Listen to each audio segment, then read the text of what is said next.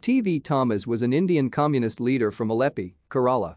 He was the Minister for Labour and Transport in the first EMS Namboodiripad ministry, Minister for Industries in the second EMS Namboodiripad ministry, and in the second Achutha Menon ministry.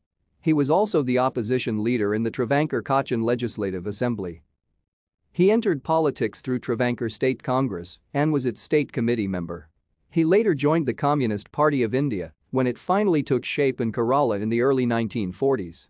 When the Communist Party split in 1964, he chose to remain with the parent party, CPI.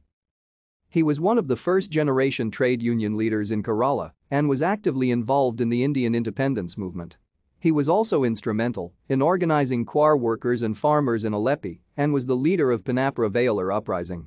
Thomas was a visionary leader, and as Minister for Industries, he was responsible for building up infrastructure for the industrial sector in Kerala, which had blazed a path of industrialization, but unfortunately was not carried forward by the succeeding ministers.